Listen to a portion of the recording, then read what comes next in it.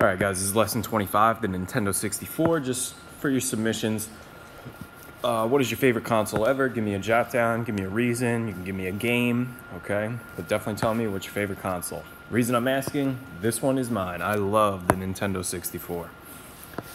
In late November 1995, Nintendo finally unveiled its 64-bit cartridge-based console at its Shoshinkai convention at Makuhari Messe. The show featured only Nintendo products and was less popular than E3. Nintendo's next-generation console underwent 3 name changes by the time it was unveiled. First, it was known as Project Reality. Then it was known as Ultra 64. The final console was called Nintendo 64, or its abbreviated form, N64. Although the Nintendo had released many details about the new console during the months leading up to the unveiling, no information was ever leaked about the system's controller. Created by Genyo Takeda and Nintendo's research and development team number 3, Nintendo 64 had a new and revolutionary 3-handled controller.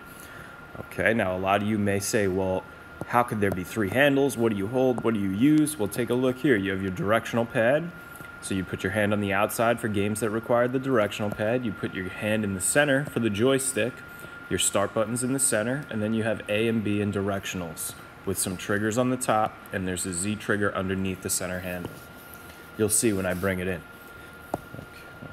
The D-pad was especially good for fighting games. It did not read how hard you pushed. It simply noted when you pushed down on it and your character would move at a constant speed. Whereas the analog lever, on the other hand, had responded to pressure, okay? If you pushed slightly, you would inch forward. If you pushed way over, you would run. This is similar to our controller styles or joystick styles today. We tried a motion sensor wristwatch style controller. We made a prototype and applied for a patent. Everything was good, but players didn't understand the internal mechanism and had trouble controlling it, so we abandoned it. And what they brought back was nicknamed the Boomerang controller. Hiroshi Yamauchi was clearly proud of the new controller.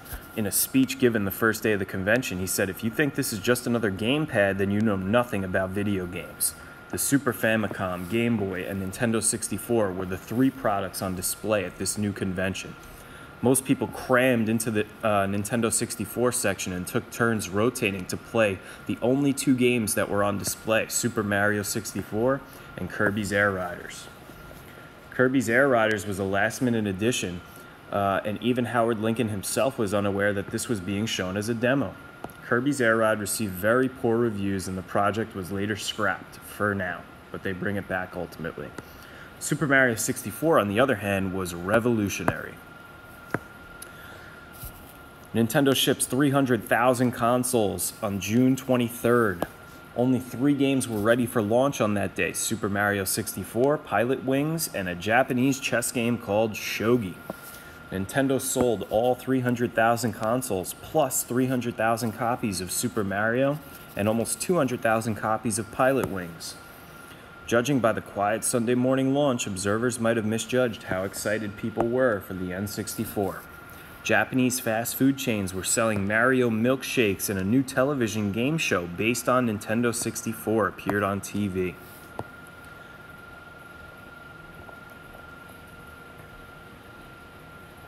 Nintendo planned to ship an additional 1 million consoles by the end of summer. The American launch was much more phenomenal than the Japanese. Okay. Nintendo made a press event of the shipping process by inviting a television crew to film pallets of consoles being loaded on a plane to be delivered to the country. The event of N64 became national news, and Nintendo released this console September 29th. Having already pre-sold their entire inventories, most stores handed out the consoles on the 27th. All 500,000 units shipped to the United States were sold by the weekend's close. Okay. Nintendo originally planned to release a very limited number of consoles to the US, but after realizing it was a vital market, they scrambled to create more. To accommodate the red-hot US market, Nintendo rerouted consoles that were being shipped to Japan and Europe. In the US, demand held strong, but a problem that plagued the Japanese market was becoming too apparent in the US. The predictions of doom and gloom appeared to have been correct. Due to the cartridge format, there simply were not enough games for the new console, and many games that came out were expensive or small. Super Mario 64 and Pilot 64 sold well, but others like Cruise in the USA did not. The Nintendo 64 was built in many variations. This kept the hardware unique and fun. Its 4-player capabilities encourage gamers to play with each other, each bringing their own brightly colored controller with them. The Nintendo 64 was released in 19 variations, along with many unique attachments and tech.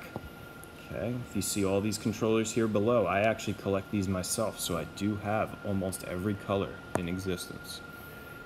Here's all your different consoles: standard charcoal, jungle green, ice blue, grape purple, fire orange, smoke black, watermelon red, clear white and blue, clear white and red, Pikachu, Pikachu light blue, Pikachu orange, Pokemon Stadium, gold, Die Hawks, the Just Go 30th, All Nippon Airlines, Hyundai Convoy, and the iQue.